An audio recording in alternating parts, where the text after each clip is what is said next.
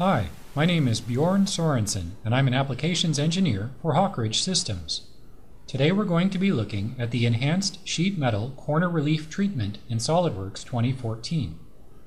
Manufacturing sheet metal components often requires precise control over corner reliefs.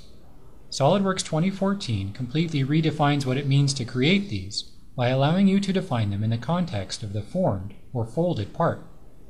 We create corner reliefs in SOLIDWORKS 2014 by selecting the Corner Relief tool in the Sheet Metal tab of the Command Manager. Similar to many other SOLIDWORKS features, selection is easy with a Select All button, which gathers every corner on the part and allows you to define a global relief type.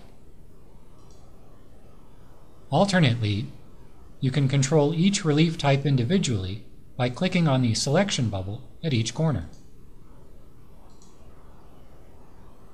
I'm going to select one of each just to illustrate their differences.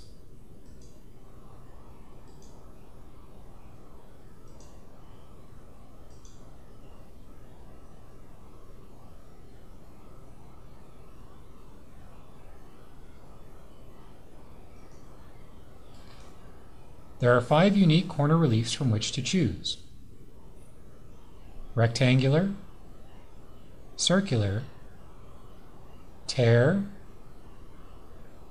oblong, and constant width. These ensure that you are able to design and visualize the part the way it is intended to be manufactured.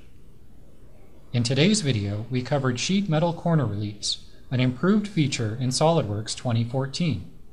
For more useful videos like this, subscribe to the Hawk Ridge Systems channel. Thanks for watching.